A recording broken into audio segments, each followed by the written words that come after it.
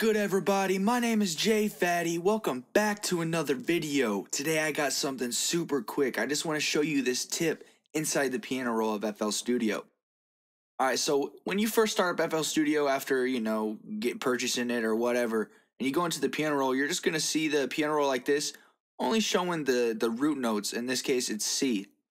Now, there's a way where you can have it show all of the individual notes, which can be very helpful if you're trying to learn music theory and aren't as familiar with an actual piano. So what you can do is you can, inside the piano roll, you can go up to this little drop down arrow in the top left, click that, go to view, go down to key labels, and do all notes.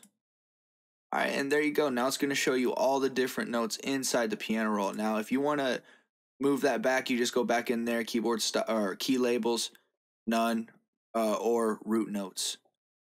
You can also mess with the keyboard style if you want to, and it'll, show you some cool stuff here, just to let you customize it a little bit. But yeah, that's pretty much it, y'all. If this video brought you value, please leave a like, hit subscribe, and hit that little bell. I really appreciate that. Make sure you stay safe, stay striving, and always be getting it. Much love, y'all. Peace.